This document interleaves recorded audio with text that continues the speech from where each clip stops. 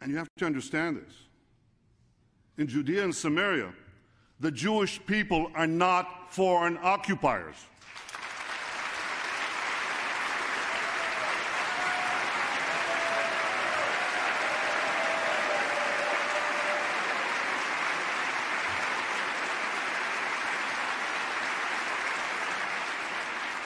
We're not the British in India. We're not the Belgians in the Congo. This is the land of our forefathers, the land of Israel, to which Abraham brought the idea of one God, where David set out to confront Goliath, and where Isaiah saw a vision of eternal peace. No distortion of history. And boy, am I reading a lot of distortions of history lately, old and new. No distortion of history could deny the 4,000-year-old bond between the Jewish people and the Jewish land.